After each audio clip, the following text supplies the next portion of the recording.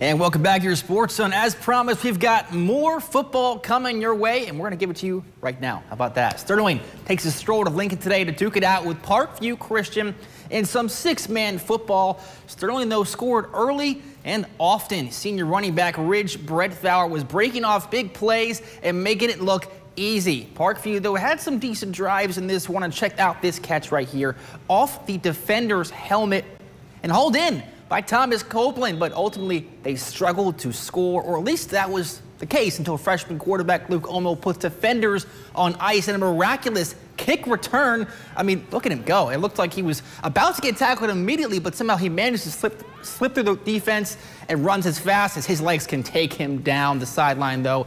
We've got Ridge Brettauer doing what he does best. Another near full field rushing touchdown, leaving defenders in the dust. Parkview Blues continued, though, as Sterling takes this one 50-6.